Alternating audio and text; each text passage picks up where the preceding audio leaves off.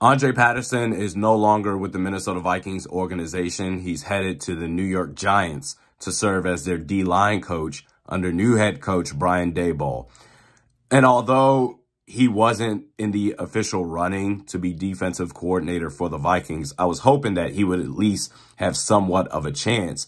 First things first, there's no denying that the man can coach up defensive lines. I don't know who else is out there better than Andre Patterson. I'm not educated enough, but my God, this year, the defense was ass, no doubt about that. But this year, the Minnesota Vikings were second in the league in sacks.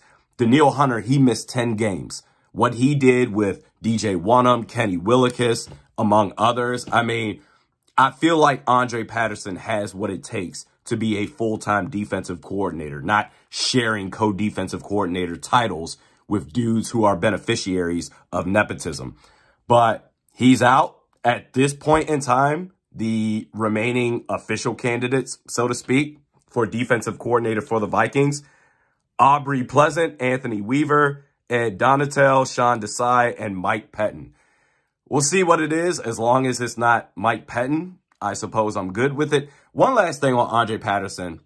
The only problem I ever had with the dude was he literally said Shamar Stephen is a reason why Eric Kendricks was a Pro Bowl linebacker. Like, what are you doing? Really? But Andre Patterson, best of luck to you in New York, man.